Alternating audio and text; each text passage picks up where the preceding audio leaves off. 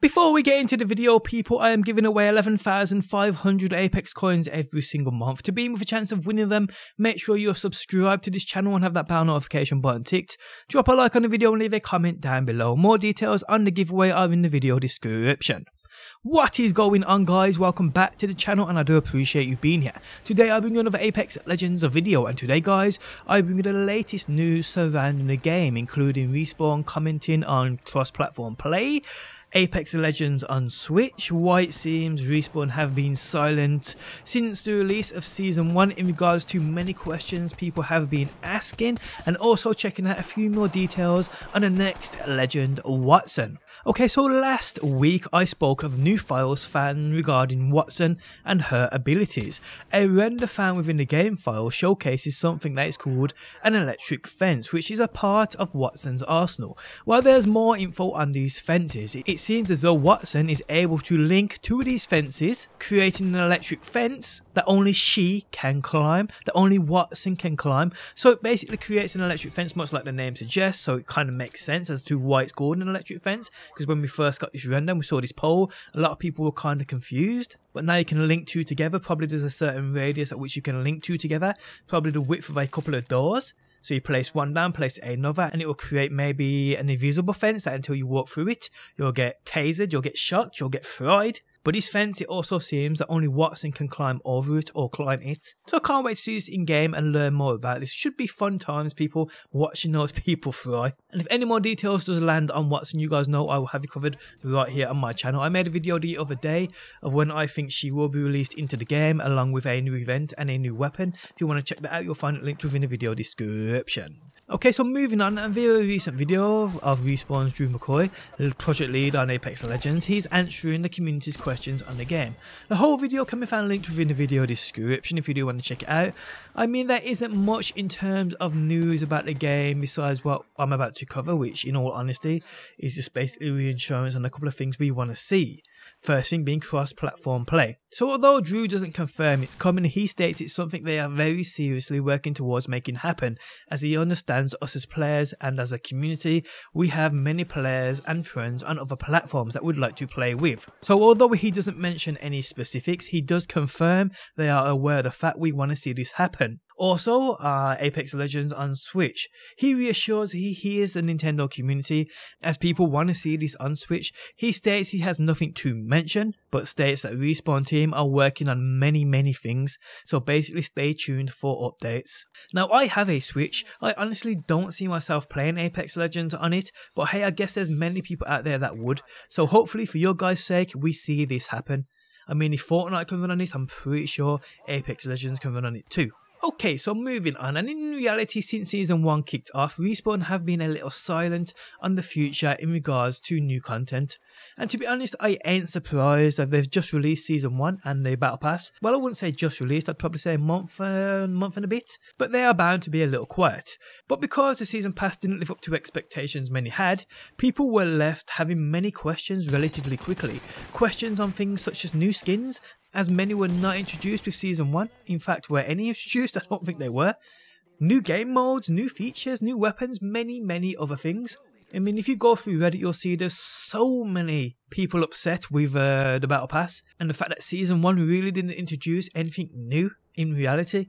And it's the same if you go through Facebook, if you go through Twitter, if you go through YouTube, a lot of people are unhappy. Now, Respawn Dev a few days back replied to a post on the issues many are having, and he stated the following. To answer the first question, because the artists that make the skins and the operations folks who update the store don't implement gameplay, nor are they in charge of game direction.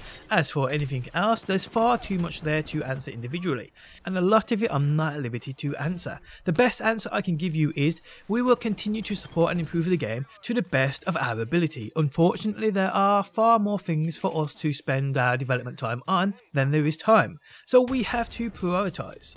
In the end, that's going to leave someone unhappy because what they feel is important isn't prioritised as highly as they think it should be. That's just reality, and we can't make everyone happy. As to why I don't give specific answers about unannounced or requested features like alternate modes, far too often it's unwise to do so.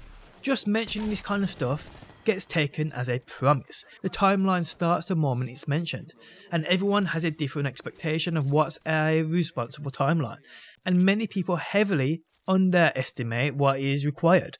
I'll give you my somewhat clinical take on how this stuff tends to go. If I were to say yes, Feature X will come to the game someday, aside from instantly becoming a promise, which we are now obligated to add, it would likely get picked up by blogs and gaming news sites, posted as Respawn says X is coming to Apex, and then depending on how those articles are written, they're going to set expectations incorrectly for a lot of people. Eventually people will talk about how Respawn announced X ages ago, saying that it's taken too long, or speculating about why it's been delayed. A lot of this can be helpful by careful wordsmithing, but even that can be taken out of context or misquoted like a bad game of telephone, leading to the same issues. So I'll leave that to those whose job it is, and post what I can, when I can, in my free time. Hello Sunday afternoon. And after reading what he said, people, I fully understand his post. And another thing to mention in regards to his post on Apex Legends, his reason is not to disclose the future to avoid expectations is actually what allowed Apex Legends to explode in the first place. Under promise, over deliver. I feel they 100% learned a load from Season 1. And as I've stated in the past, most of the Season 1 content we had was already made content. I don't think they thought the game would blow up the way it did. But it did, and when Season 1 arrived, many of us were left a little underwhelmed.